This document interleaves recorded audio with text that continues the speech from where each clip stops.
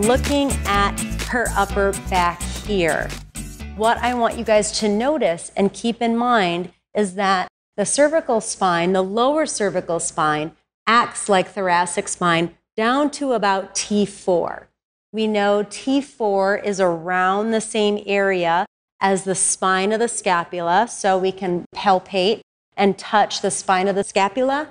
We can go over, and right around there somewhere is going to be around T4, maybe T3.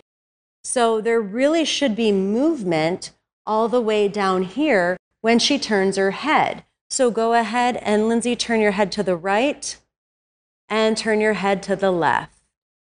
And we're going to feel movement down there. Look straight ahead again.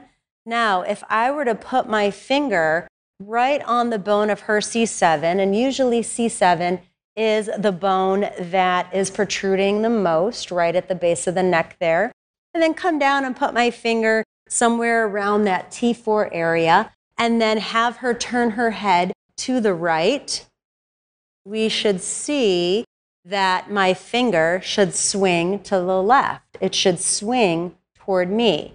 If she turns to the left, so she's facing me, my finger should swing to the right.